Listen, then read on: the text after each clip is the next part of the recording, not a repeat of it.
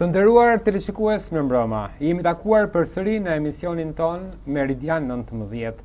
Të ftuarit e mbrëmjes së sotme janë dy inxhinier të nderuar të Durrësit, zoti FATMIR MINGULI dhe zoti TOMI MUKA. Mirëmbrëma dhe mirë se erdhët në studion e Meridian 19. Mirëmbrëma. Mirë se jetën. Të nderuar teleshikues, azbesti është kryefjala e këtij emisioni, një problem mjaft i rënd ambiental, i cili për fat keq në Shqipëri në komuniste në kohën e diktaturës, azbesti ishte një lëndë mjaft e përhapur kudo. Por cilat janë dëmet? Si mund të jetë strategjia për pastrimin e Shqipërisë nga azbesti? Sa i prekur është Durrësi? Dhe të tjera pyetje në vijim do t'i ndjekim tani në minutat në vijim të emisionit. Zoti Tomi, çfarë është azbesti? Azbesti është fjala e parë e azbesti vjen nga greqishtja, që do thot azbestos, që është një lëndë e pavdekshme ose e rezistueshme që reziston në kohë. Është një mineral prej silikati me natyrë fibroze, gjilpërore.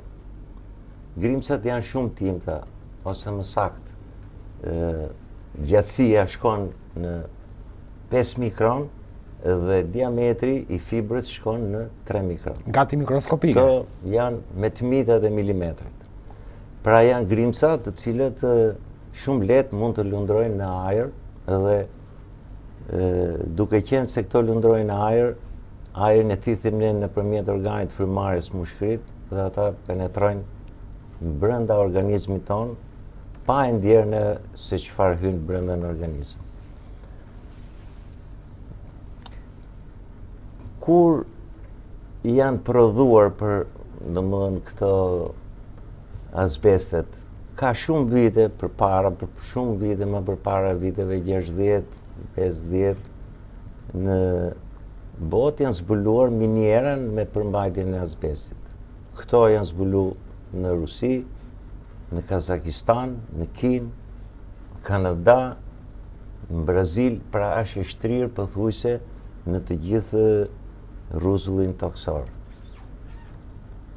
Nxirresh nga minierat edhe pastaj kalonte në fabrika për të përpunuar, për të pasuruar, domethënë me dalë ajo koncentrati, esenca e kësaj. Ka disa veti në njërin anë, veti fizike që janë pozitive, që kanë marrë shkas përdorimit të këtij të gjerë të azbestit në jetën e përditshme të industrisë, në ekonominë përgjithësi. Ky ka një rezistencë të madhe ndaj temperaturës, shkrin mbi 1200 gradë Celsius. Ka veti të mira termoizoluese, ka veti të mira dielektrike, pra elektroizoluese, ka dhe veti të mira në akustik. Duke marrë shkas nga kjo, ka gjetur një fushë të madhe përdorimi dhe janë prodhuar produkte prej azbestit të cilët sot ne në vendin ton i kemi në përkëmp. Pra janë një minë me sahat për Durrësin, apo jo zoti Minguli? Janë lëndë me efekt ngadalt. Po, atëherë duke mbështetur përshkrimin teorik që bëri Tomi, unë do thoja që përveç fjalës që përmendja azbest nga greqisht është edhe fjala eternit, që nga latinisht është eternita, domethënë i përjetshëm. E përjetshëm. Dhe prandaj ka dhe emrat amiant, ka emrin azbest, ka emrin eternit, janë 3 emra që përdoren shumë në të paktën në Shqipëri. Duke u bazuar në vetit të cilat i përmendi Tomi, janë rreth 5 vende ku në Shqipëri, do në qysh në vitet e monizmit, janë përdorur të materialet që kanë përmbajtje të azbestit. Këto janë radhë par plakat ose tubat të cilat janë përdorur në sistemet e ndërtimit, për mure, çati, tubacione, ujë e tjerë. Janë veshjet izoluese në furrat industriale që kanë pas temperatura të larta, e din përdorimin e leshit, të xhamit ose të veshjeve të tjera. Janë veshjet subatuese, të cilat kanë qenë të përziera leshi xhamit me gëlqeren dhe me qimento për të krijuar termoizolimin. Veshjet të cilat kanë si që është rasti në Pallatin e Sportit të Durrësit me qera fjala po e përmend, veçet me eternit për të rregulluar dhe akustikën, do të përveç izolimit, po edhe për problemet e akustikës, me qenë se ato kanë veçori të akustikës dhe ajo e fundit fare edhe është elektroizoluese. Duket një mineral çuditëbërës. Pra, edhe në Pallatin e Sportit janë veçoritë akustike që të bërtirët e tifozëve të kthejnë energji pozitive për lojtarët. Vallë, prandaj është përdorur, po është parë dhe ana ekonomike, sepse atëherë gjithmonë shikohej ana ekonomike për të përdorur sa më pak shpenzime për të bërë diçka të mirë, sepse në fundi po të dijeshin vetitë negative mbrapa lëndëse të azbestit, edhe atëherë nuk do t'i montonin tavandet me të tilla pllaka, po do të përdoreshin në element të tjerë të ndërtimit. Zoti Muka, në cilën periudhë nisi të përdorej gjerësisht azbesti në Durrës? Unë mund të them këtë që mas viteve 60 në vendin tonë u ngretë një fabrik në Vlorë që quhej Azbest Cimentoja. Kjo prodhonte produkte siç e përmeni edhe Fatmiri që eternite, domethënë mbulesa të valzuara për mbulime qative, janë prodhuar tubacione të ndryshme e tjera. Këto kishin fushë përdorimi relativisht madhe tek ne, sepse deri në atë kohë neve nuk e njihnim, domethënë. Mas viteve 60, shkencëtarë të ndryshëm arritën të konstatojnë që ky produkt është kancerogen. Megjithatë ka kaluar një kohë shumë e gjatë nga koha që u sensibilizua Europa, po them Europa e Bashkuar, në 2006 e ndaloi atë me vendim, domethënë me ligj. Me ndërkohë kena prodhuar. Dhe po të shikosh një mesatare me një statistikë të dhënë nga zoti Romeo Angjari, thot që nga viti 1930 deri në vitin 1990 ne kemi importuar dhe kemi prodhuar, pra importi plus prodhimi në vend, ka shku deri në 188.000 tonelata. Një sasi kolosale për një vend me 28.000 km2. Patjetër, është bomba mesatë. Por janë akoma në përdorim edhe 90.000 tonelata të tjera. Si gjenden këto? Nga format nga më të ndryshme. Sidomos në objektet e vjetra, domethënë janë mbulesa qatish, janë tubacionet, shkarkimit të ujrave. Domethënë që këto janë rezistente me vërtet ndaj kohës, por në qoftë se aty ndodh një coptim ose një dëmtim i këtij materiali, atëherë fillon emetimin në ambientin e jashtëm të grimcave ose të fibrave të cilat neve na ndikojnë keq në organizmin tonë. Si mund ndikojnë këto grimca në organizëm? Këto puna parë bëjnë këtë gjë nëpërmjet organit frymarrjes, depozitohen në mushkëri edhe parandalojnë zhvillimin e indeve të mushkërisë. Kjo shkaktojnë smundje, asbestoza ose mesotelioma, thot mjekësia. Mjekës jam, po pak në këtë termë është shuazum nga ata. Mesotelioma. Gjë, domethënë që ka koston e vet në shëndetin e njeriut. Tek neve, kryesisht në Vlorë që përmendam më përpara, është prodhuar një përzierje 20 deri 25% azbest me cimento. Domethënë, kjo është që prandaj mori dhe emrin fabrika Azbest Cimentos, domethënë. Që është Eterniti praktikisht. Eterniti, po Eterniti edhe tuba ka, edhe tuba prej Eterniti kanë arrit deri edhe vaska të ujit me i bë prej Eterniti. Të ujit pishëm apo? Mas edhe ujit pishëm, po të ujit, që normalisht njeriu e kanë përdorim për diçka atë. Domethënë. Duke marrë shkas nga kjo, në vitet 1960, mbas viteve 1960, bota arriti të shkencore, mjekësore, arriti të konstatoj që kjo është mergjin kancerogene. Edhe mira është, për më dhënë që neve të parandalojmë jo vetëm prodhimi që sot ai është parandalu, por ato materiale prej azbestit të cilët ndodhen në vendin tonë detyrimisht duhet të izolohen. Ka rrugë sot bota njeh shumë metoda për eliminimin e keqbërësisë të këtij produkti azbesti, që mundet t'i kalosh në një lëndë të padëmshme, siç ke problemi për asgjësimin e lëndëve helmuse luftarake, tjerë ka metoda kimike që ato i bën të padëmshme, por njëjta gjë është edhe për azbestin. Inxhinier Minguli, kolegu juaj, zoti Tomi, përmendi vitet 60. Më erdhi ndërmend që pikërisht në atë periudhë neve sapo prishëm me Bashkimin Sovjetik. Por lideri komunist, Nikita Rushov, i pati dhënë një këshill Enver Hoxhës, nuk ka që duhet industrializimi, por mbillin e Shqipërinë me agrume dhe ullinj. Pra ishte një këshill e çiltër kjo apo jo, se çapo shohim tani se çfarë bën azbesti. Ato unë shumë mendoj. Mendon tani, pa atëherë mendonim ndryshe.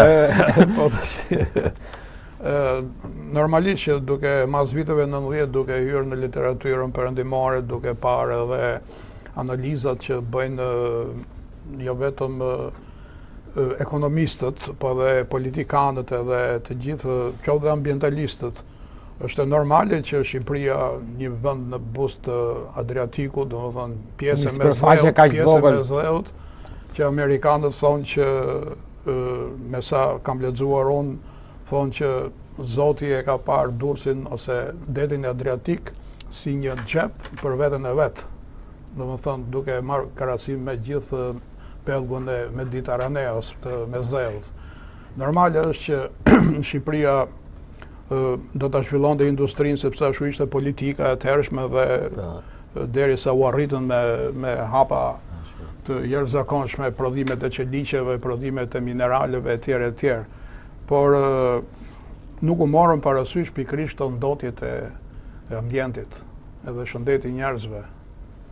Sepse vetë kombinati metallurgjik e Elbasanit dije se çfarë ka riprodhuar mbas shfrytëzimit të furrave të qelikut etj. Po furra qeliku ka pas Durrësi, furra qeliku ka pas Vlora etj. Vetëm Lezhë nuk e di si bën bredektar s'ka pas furra qeliku. Të gjitha këto furrat e qelikut që kanë qenë të instaluara në Tiranë, Durrës, në Vlorë edhe në qytetet e tjera të Shqipërisë, ose fabrikat kimike në Fier për shembull, të gjitha të kanë prodhuar elementa kimik negativ. Por po të përqendrohemi tek pllakat e azbestit, ke materialet e azbestit, nuk është thjesht ajo fjala teorike që ky është një material shumë i qëndrueshëm për një jetë të gjatë. Fakti është që ky është i paqëndrueshëm në aspektin e shëndetit të njerëzve.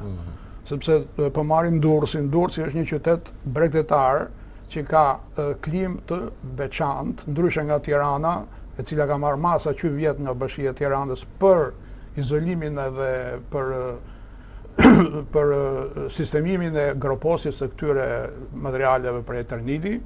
Durrësi është më ndryshe se Tirana sepse Durrësi ka erë në dimër dhe në verë dhe ka diferencët e temperatyrave në drekë dhe në natën i ka shumë të larta, ka një diferencë shumë të dukshme.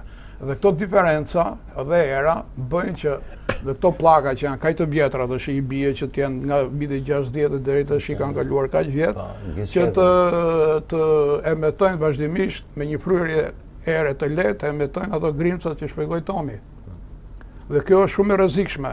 Prandaj detyrimisht duhet që në drejtimin e këtyre ambientalistëve që kanë postet e administratës në të gjitha llojet e pozicioneve, duhet të merren masa që ato prishe që të bëhen ashtu siç përmendët dhe ju duhet të jenë të organizuara me ekipe të trajnuara, me ekipe të veshura me maska dhe me elementat të tjerë mbrojtës, dhe vendi ku do të vendosen këto ose do të gruposen këta duhet të jetë i përcaktuar me me një lloj protokolli, me një lloj vendimi të pra të bëhet një sarkofag betoni dhe të inkapsulohen aty.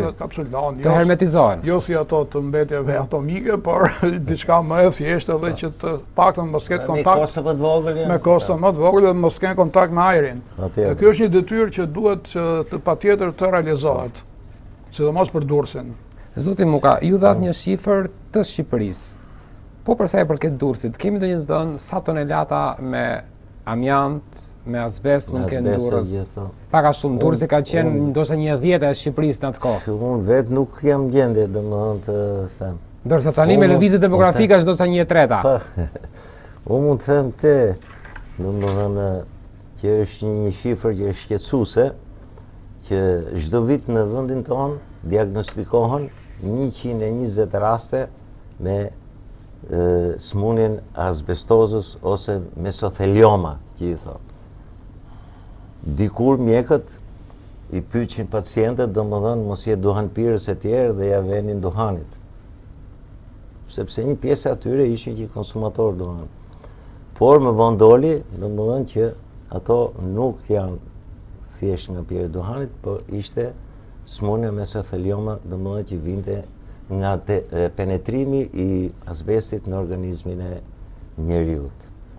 Dhe kjo është shifër shqetësuese. Sot bota perëndimore harxhon, po marr një shifër që mund të jetë simbolike, se mund të jetë me herë më e madhe, mund të jetë 2 ose 3 herë më e madhe, 150 milion dollar në vit vetëm për trajtimin e të prekurve nga mesotelioma, domethënë nga smunja e azbestit që ka penetruar në organizëm. Kështu që këtu ke neve është bërë një punë jo fort sa duhet, sensibilizuese për këtë gjë.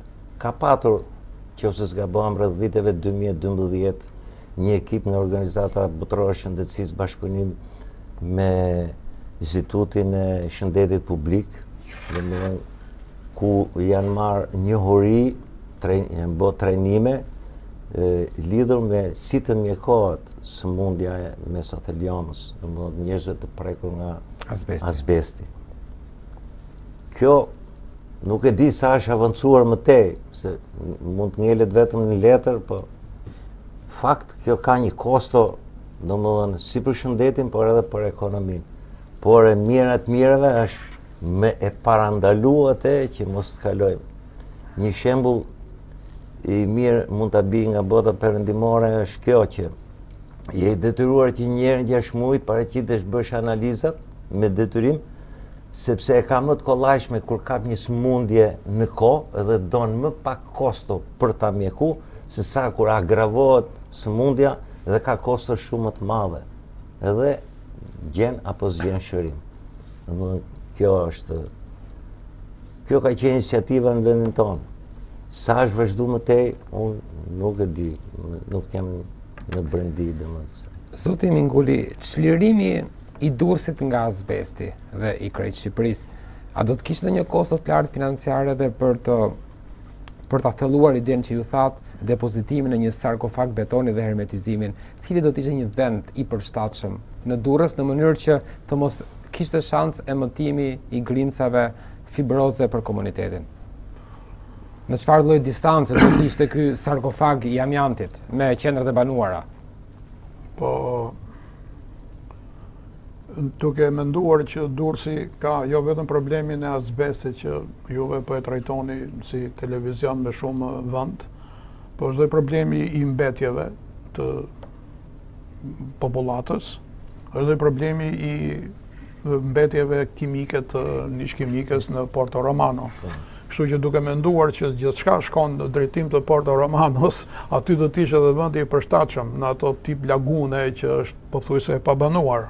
Duke marrë parasysh që mas Porto Romanos deri në fund, deri në biçin e Pallës, aty është një zonë krejtësisht e lirshme dhe atje mund të bëhen sistemime tepër të interesante. Dhe mendoj që duhet bëhet një projekt për të punë, ku të jenë specialistët e ambientalizmit, specialistët e inxhinierisë, ekonomistët, edhe të nxjerrin një kosto që për mendimin tim nuk është se kush e di se çfarë do të jetë, po e rëndësishme Në këtë moment, ose pike projekti, do tjetë që momenti i shkatërimit të jetë i kontrolluar. Kjo është kryesorja. Sepse në momentin që bëhet shkatërimi i atyre mbetjeve, qoftë në kabinat e plazhit që janë me shumicë, qoftë në sistemet e këtyre shtëpive të vjetra që janë në Porto Romano ose në sistemet e Shkozetit edhe të vetë plazhit, atëherë duhet që aty të merren ato masat që thamë në fillim, të mbrojtjes me veshje, me rrethime, që mos të ketë emetim të këtyre grimcave. Desha të shtoj këtu që nëse kjo asbestoza që smundje ose me atë emrin grek që tha Tomi, është një pak më e rëndësishme ose pak më e rrezikshme se sa vetë silikoza, që dihet që silikoza për smundjet e minatorëve në Shqipëri, anë mban Shqipërisë, është një ka qenë tepër e rrezikshme. Edhe sëmundja e silikoza, dhe jo vetëm po kur thot Tomi edhe gjithë fonderitë e Shqipërisë, që kanë punuar me rër, sepse gjithë baza është silici ose CO2 me fjalë. Kalcifikohet mushkëria praktikisht, kalcifikohet mushkëria dhe bëhet organi. Jo vetëm mushkëria, po edhe sistemi laringut që rrezikohet.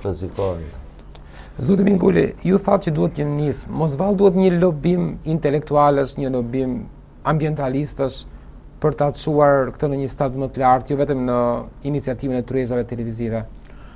Po patjetër, ndoshta fillon me një lobim për Durrësin, një lobim për turizmin, për të ardhmen. Për Durrësin po flasim ne. Edhe për gjithë Shqipërinë, për Durrësin po flasim, po pastaj po deshen le ta bëjnë edhe jashtë Durrësit. Fillon. Dhe Durrësi një shembull për të ndjekur nga qytetet e tjera. Atëherë, inicio se bërthama është tamam studio televizive, mënyra se si e trajtoni juve, edhe nëpërmjet intervistave me mjek. Dyta është lobimi nëpërmjet shoqatave ambientaliste ose të sociale, shoqërore, dhe treta është ngritja e grupit punës pastaj në sistemin e pushtetit vendor ose nuk e di në formë ministrie e tjerë. Gjirimit fondeve me marrë me le punë, se ka është lidhur me Po ashtu përcaktohen fondet pastaj.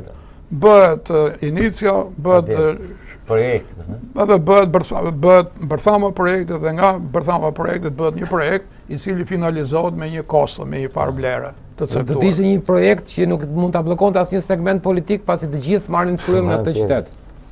Apo jo, inxhinier, ju keni thënë që i pasuri dhe i varfëri thith njësoj arin e Durrësit. Nuk janë të imunizuar. Unë këtë kam si mesazh për opinionin politik dhe shoqëror, në publik, që të bëjmë sa më shumë që tjetë e mundur lidhur me problemin fjalë që ne trajtojmë në studion e juve. Sepse askush nuk është i imunizuar nga prekja e këtij vrasi të heshtur që quhet azbest. Teleshikues të nderuar, është momenti për të ndjekur një insert me kryetem azbestin, pasi të thoja që azbesti në edicionet e javës së kaluar ka qenë një kryeçështje në çdo lajm tonin. Për to janë prononcuar edhe bluzat e bardha të Spitalit Rajonal të Durrësit. Të ndjekim prononcimin e tyre për të rikthyer përsëri në studio. Azbesti dhe çemento amianti janë vrasës të heshtur, të aftë të godasin me sëmundje fatale dhe në mënyrë shumë tinzare, pasi efektet e vërteta mund të shfaqen pas 10 ose 20 vjetësh. Bluzat e bardha të Spitalit Rajonal të Durrësit përmes një interviste në radio-televizionin Adrianet bëjnë me dije rrezikshmërinë e kësaj lënde dhe efektet që ajo mund të ketë në komunitetet që jetojnë në hotspotet mjedisore të ndotura nga azbesti dhe nga çemento amianti. Për fat të keq, kjo lëndë është kudo e përhapur, në përçati, vagon trenash, pallate sportesh, palestra, laborator, kapanole, magazina e të tjerë, duke përbërë një rrezik potencial për mbar komunitetin. Azbesti është një mineral, fibrat e cilit kanë qenë në vitin 1930 që janë akuzuar që shkaktojnë tumore, kancer tek njerëzit. Dhe kjo ka qenë një studim i bërë në Angli, të cilët suspektuan një lidhje ndërmjet azbestit dhe shkaqeve tumorale që jepten tek njerëzit. Dhe që në kohën e luftës në vitin 1943 ishin gjermanët të parët që theksuan dhe evidentuan këtë gjë. U quajt e mirë qënë që azbesti shkakton kancer tek njerëzit. Si onkologe më takon patjetër të bëj një apel, sepse shoh që çdo ditë numri i rasteve me kancer po shtohet në mënyrë progresive. Dhe shkaqet e kancerit nuk është se janë të evidentueshme për çdo lloj tumori. Por në momentin që ne evidentojmë një risk, atëherë është përgjegjësia jona si mjek, është përgjegjësia e drejtuesve, atyre që drejtuesve qeveritar për të na, për të marrë masa për të mbrojtur popullsinë, që patjetër ajo çka evidentohet që është e dëmshme për shëndetin e popullsisë duhet ndaluar. Konkretisht, asbestoza është një sëmundje që shkaktohet nga inhalimi i fibrave të asbestit. Ka dy problematika kryesore të lidhura me asbestozën. E para është ekspozimi që shkakton ndontje atmosferike dhe e dyta një korelacion që ka midis asbestozës dhe shfaqjes së kancerit pulmonar dhe të kancerit të pleurës që quhet ndryshe mezotelioma. Desha të ndaloj në dy momente kryesore. Asbesti, duke qenë se në Shqipëri nuk ka minjër asbesti, por ekspozimin që kemi ne në Shqipëri, ashtë më tepër këtu në Durrës, është goxha i rëndësishëm, sepse këtu kemi ndërtimin, do me thënë sektorin e ndërtimit, fabrikantë e ndërtimit, gjithashtu dhe ndërtimi anijeve, që dhe këto janë ekspozim goxha i madh ndaj asbestit, hyn industria tekstile, gjithashtu asbesti është pjesë përbërëse materialeve si çimento, elektroda, bateri, gjithashtu dhe në piktura ka asbest. Kjo përbën një ndotje goxha të madhe atmosferike. Të nderuar teleshikues, sapo kemi ndjekur me mjaft interes një insert të dy mjekëve të Spitalit Rajonal të Durrësit. Rikthehemi përsëri me të ftuarit tan, zotin Minguli dhe zotin Muka. Çfarë keni përshtuar pas deklaratës së mjekëve praktikisht? Unë më tepër se që thanë ata nuk është se do shtoj ne gjem për vetëm këte, duhet që opinioni publik duhet të sensibilizohet edhe kjo është një nismë shumë e mirë e televizionit Adrianet lidhur me sensibilizimin e opinionit publik, qoftë atë politik, domethënë, për të marrë masat e duhura dhe njerëzit mos të rrinë pasiv kur shikojnë shumë një objekt të vjetër që prishet, sepse mund të kontaminohen pra mundet të marrin dozat e produktit në fjalë asbestit që përmendëm ne.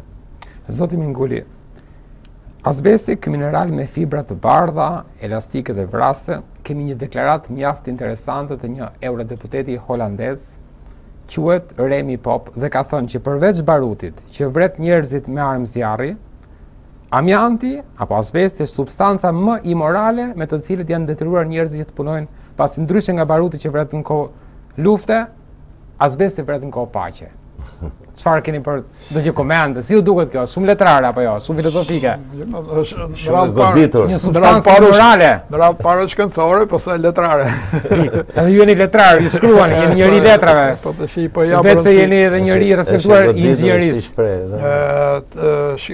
Shiko, problemi i asbestit është një problem që është si puna e tensionit që thonë që është një vrasës i padukshëm në shëndetin e njeriut. Dhe këtu para shumë kjo doli që edhe këtë po të përdorim gjuhë letrare dhe që edhe asbesti është një vrasës i padukshëm. Dhe imoral. Edhe imoral, sepse... Po të kishe moral së E vërtet.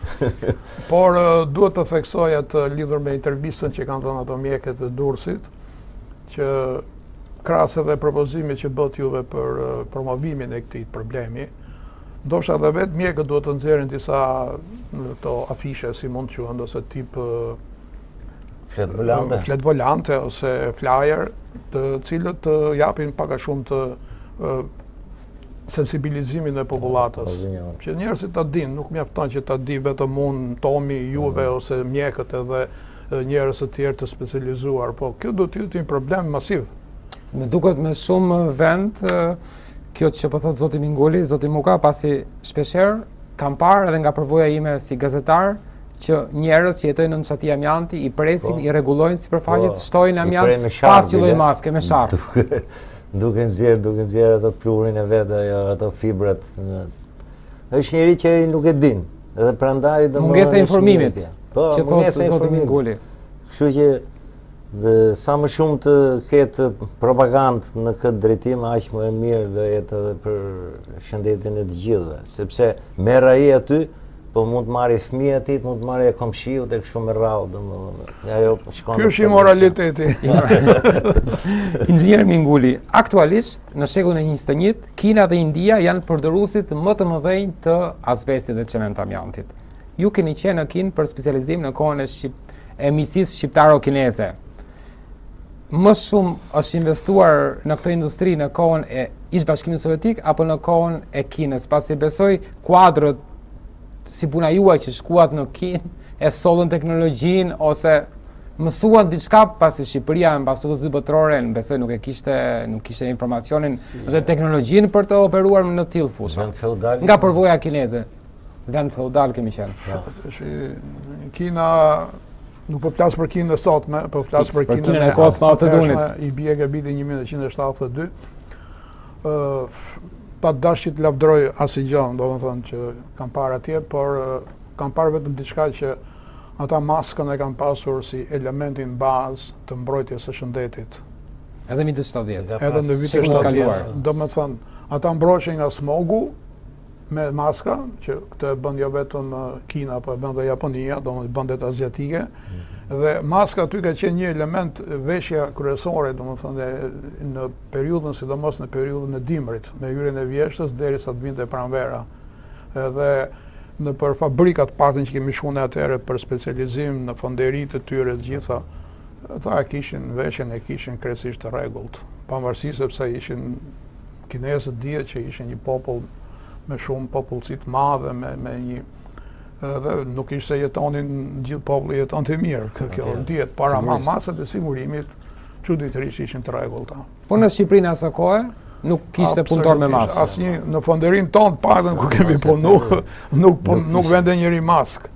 Maskë jo, po edhe rrobe pune domethënë kur ti merr, mund të kishe pas rrobe pune doko ashtu. Që duhet të jetë. Dhe ajo fillon OERD fillon qysh me sistemin e aspirin vendilimit, domethënë në reparte që mundonin, po shikosh një haur i madh që ka qenë fonderia vjetër e UMB-s, kishe një 4-5 aspirator të vegjël, domethënë që ishin që nuk arrinin ta kryejnë funksionin. Aty ishte mjergull, tym me zor dallohesh tjetër në distancë. Zoti Muka, në qoftë se nuk ndërhyet, për sa kohë mund të vazhdoj efekti vrasës si çementamiantit? Marr një shembull, që një lëndë radioaktive si plutonimi të mos bëhet më i rrezikshëm, duhet të kalojnë 24.000 vjet. Sa duhet të kalojnë që azbesti të mos bëhet i rrezikshëm? A kemi luksin të presim apo jo? Me qëndru me pritë nuk është luks, por këtu duhet merr masa për të izoluar, sepse ai ka një jetë gjatësi. Një cikël. Ka një gjatësi jo të vogël, por ajo që tha Fatmiri, domethënë që duhet merr masa të rrepta në drejtim të çmontimit të këtyre atje ku janë dhe të groposjes, domethënë në një zonë të caktuar që mos të preken nga njerëzit edhe mos të emetojnë domethënë grimcat ato fibrat e tyre në atmosferë. Në qoftë se nuk do të zgjidhet problemi nëpërmjet rrugëve të tjera për të trajtuar këto me substanca kimike që të dalin të padëmshme. Që do të kishte kosto më të lartë se sa inkapsulimi. Patjetër, kosto më të lartë do të ketë. Në qoftë se do të kalojmë në rrugë kimike, nëse do të kalojmë në izolim, me këtë ka kosto shumë më të ulët. Por ai ka jetë gjatësi dhe prandaj domethënë si mas përkthimit nga gjuha greke del që është i qëndrueshëm thotë i pavdekshëm e tjerë. Pra me shekuj mund zjas. Derisa qëndron nëpër miniera që sot domethënë i ke në botë, ato mund të jenë mbyllur. Nuk e di në Kosovë ka pas, po janë mbyllur se kam iden domethënë tash. Ka pas domethënë këto azbest, miniera azbesti. Zoti Muka, një tjetër pyetje për ju në cilësinë e inxhinierit kimist. Inshallah s'është e zorshme. Jo, besoj. Thuhet se azbesti së bashku Jeni përfaqësues një gardë të vjetër dhe specialist të respektuar që s'kam frikë nga pyetja. Që asnjë lloj pyetje nuk ju bën të friksoheni. E di që ishte në formë batute. Thuhet se azbesti së bashku me merkurin janë substancat më helmuese në planet duke përjashtuar këtu skorjet radioaktive. A është e vërtet? Me merkurin do vesh cianurin. Domethënë që është i fort, është merkuri, pastaj azbesti domethënë hyn, po jo me nivelin e cianurit edhe të merkurit. Ato kanë vdekje prurit me një hershme. Ndërsa ky është vrasës i ngadalt. Ky është i ngadalt. Domethënë ky mund penetrojë në organizëm, flen gjumë për një moment prap bllokohen indet e pra një organizëm që vjen në rritje dhe shtohen qelizat i bukos fibra e azbestit ose ambientit në fjalë edhe nuk e lejon. Pra është vrasës, nuk diskutohet, jo me shpejtësinë e atyre, domethënë që të merkurit, jo me shpejtësinë e zhivës praktikisht. Jo me shpejtësinë e merkurit, domethënë sidomos kloruri i merkurit. Kloruri i merkurit, domethënë HgCl2 e ka edhe formulën, domethënë ai është shumë helm, edhe po përpara këtij qëndron cianuri. Ka dhe produkte tjera të cilët janë arseniku e tjerë që janë të helmta. Por gjithsesi pas lëndëve radioaktive janë të dytat në listë për nga rrezikshmëria. Po, që janë lëndë toksike, domethënë që po të hyjnë në organizëm. Në rrjetin e ujit të pishëm është përdorur zoti Minguli? Po, është përdorur në formën e tubave me diametra të ndryshëm. Jo për kanalizimet të arave dhe edhe për ujin e pishëm. Nuk është s'është vrarë mendja, kështu që janë futur. Në fut për natë kohë dhe janë fut. Po ndoshta në lagështirën e ujit nuk emeton ngrimca apo prap mund të shkaktojë patologji tjera. Po në qoftë se nuk e shkakton ngrimca, do në qoftë se nuk e emeton nga brenda, se mund të jetë efekti lagështirës, se emeton nga pjesa jashtme e tubit, kështu që po ai problem është. Po në efektin ngërryes të ujit, një tub azbesti mund të emetoj në rrjetin e ujit pishëm ngrimca? Ndoshta mund mos jetë vërtet ajo, sepse janë ato kriprat që depozitohen gjatë kalimit të ujit. Kalcifikohet dhe krijohet një stres izolim. Është një lloj llaku, po i vej me emrin e ai kalcifikimi, po ndërpres FATMIR. Normalisht në kimi thohet që është lëndë e patreqme. Për shembull, po marr argjendin, po ta vesh në një gotë ujë, nuk tretet. Teorikisht është i patreqëm. Praktikisht aty kalojnë disa jone, domethënë të argjendit. Dhe këtu, domethënë nuk përjashtohet rreziku i kontaminimit i prekjes. Ai me vërtet nuk tretet në ujë azbesti, se është rezistent si ndaj bazave, ndaj acideve, por një grupi acideve. Kemi humbje pak të materialit me rrjedhë viteve. Por një firo aty mund të ketë. Bi një shembull, dikur në luftat e hershme në Greqinë e lashtë, kur ndesheshin që ndodhete beteja ndërmjet dy kampeve, fitonte luftën ai që kishte mushur ujë dhe i ambalazhonte në bidonat e argjendit.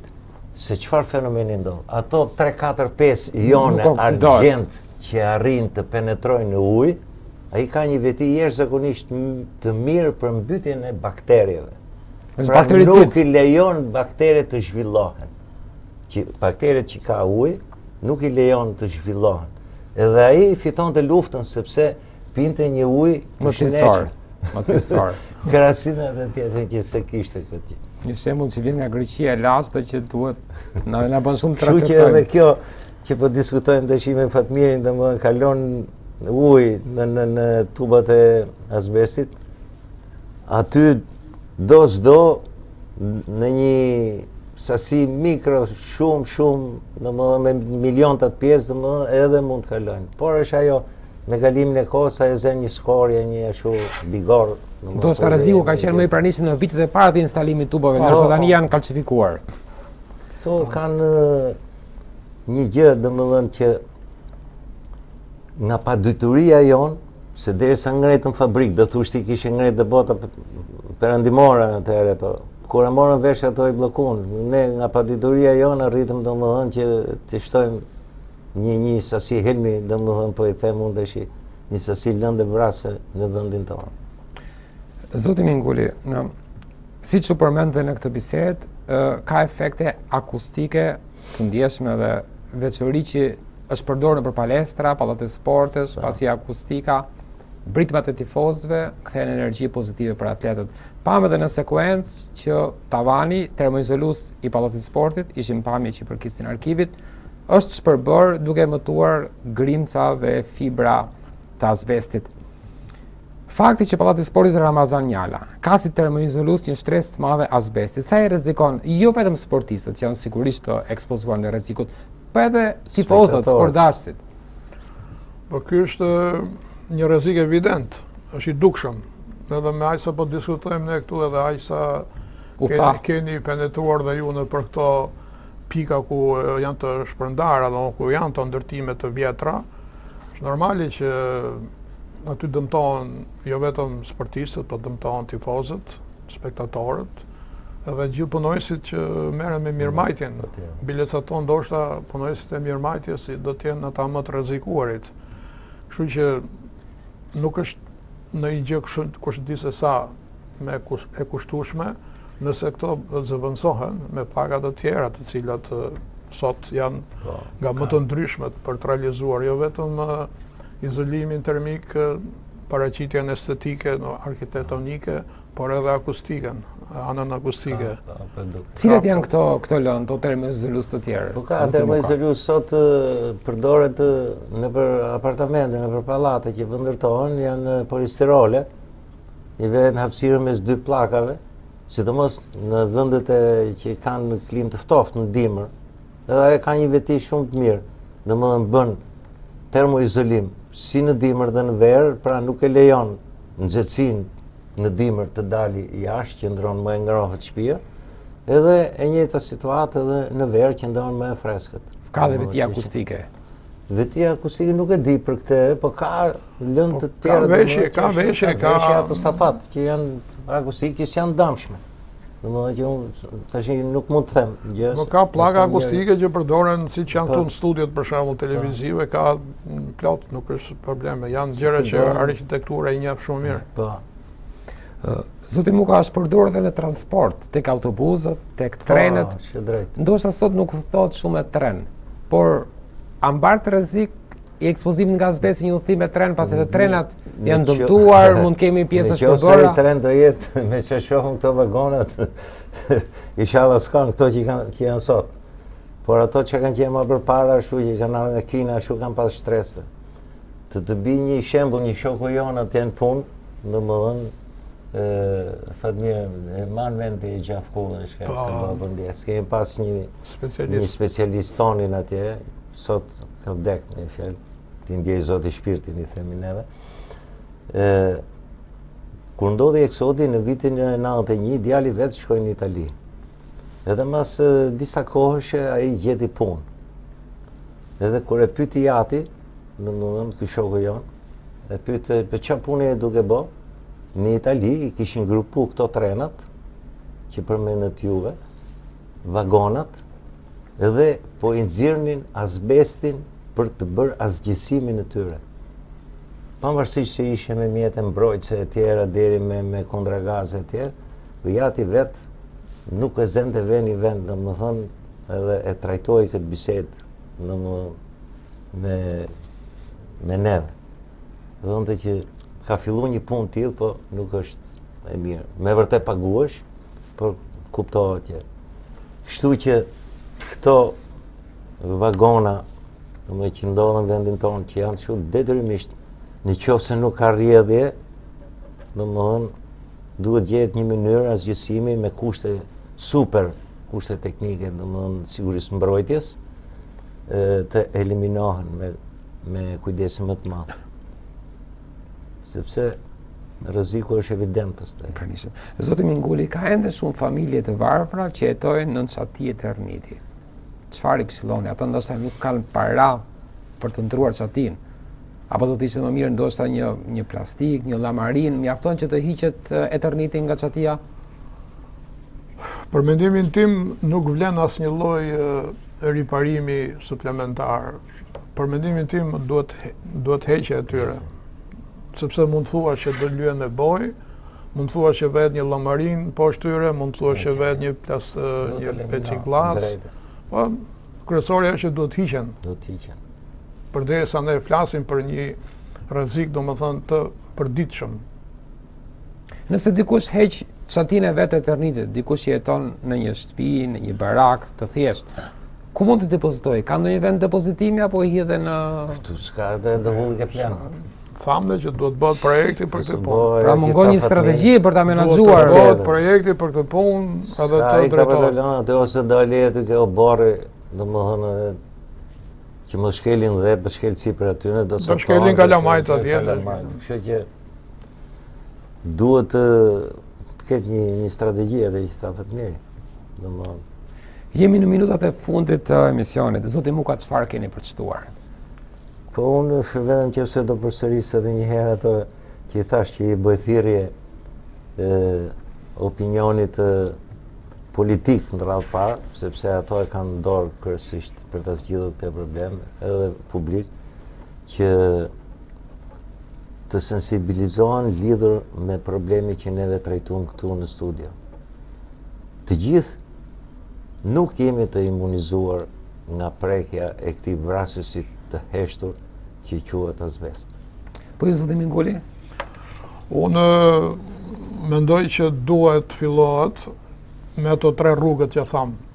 Nëse televizioni e ka filluar atë, si thosh, promovimin e vet, duhet të fillojë promovimi ose lobimi nga shoqatat e ndryshme, dhe pastaj të shkoj drejt një projekti i cili ma mendje që nuk do të ketë në kosto kush e di se çfarë. Zoti Muka, zoti Minguli, ju falenderoj sinqerisht për mendimet tuaja të vëra dhe shpresoj se ka pas një interes të madh për publikun këtë temë, në prek gjithëve. Falenderit juve që na bët ftesën këtu. Nëse më jepet mundësia, domethënë përpara se ju të mbyllni emisionin, meqense jemi në prag festash të Krishtlindjeve dhe të vitit të ri, ju uroj gëzuar Krishtlindjet besimtarëve ortodokse katolik dhe gjithë shqiptarëve kudo që janë, gëzuar festën e vitit të ri 2017. Faleminderit. Mirë po tjetë se shkon. Shkon dhe është diçka mjaft e bukur ta mbyllim me një urim, pavarësisht se kemi folur për një problematikë të gjatë dhe një problematikë që nuk duhet të neglizhuar kurrësi. Të nderuar teleshikues, është ky fundi i minutazhit të emisionit ton Meridian 19. Do të takohemi përsëri në emisione e ardhshme. Miru takofshim.